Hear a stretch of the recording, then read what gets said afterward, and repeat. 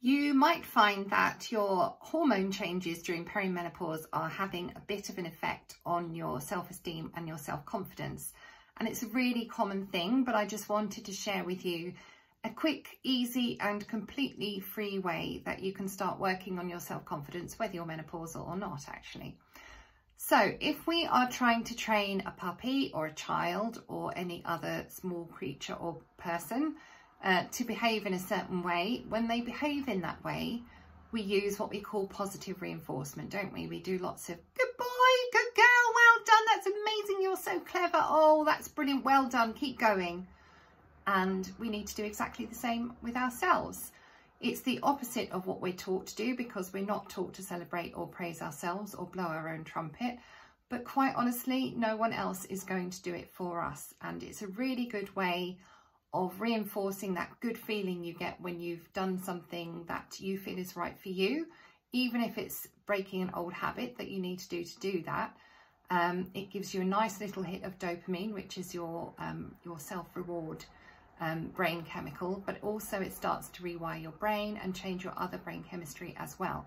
And then that helps you to just set the wheels in motion and move in this new direction that you want to go in.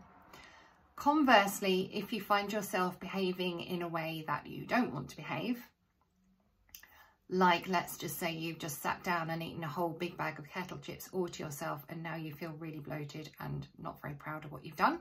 We've all been there.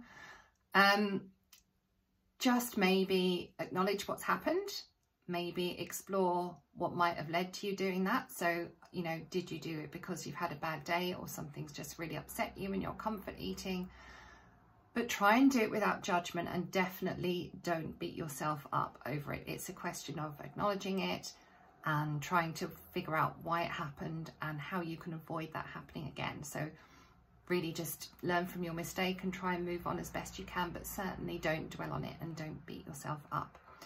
If you find that you're repeatedly having problems with self-esteem, self-confidence, or you're behaving in ways that you don't want to behave and you don't understand why, I can strongly recommend advanced hypnotherapy, which is one of the services that I offer to my menopause patients. And that gives you a chance to really go deep into the subconscious and get to the bottom of what's going on and change any patterns that are playing in the background for something a bit more helpful. So if you'd like to find out more about that, please do get in touch. I'm Hannah Charman from Physic Health Consulting. I offer natural menopause solutions for ladies who can't or don't want to take HRT in particular. And you can find me at www.physichealth.uk. I will see you again soon. Bye.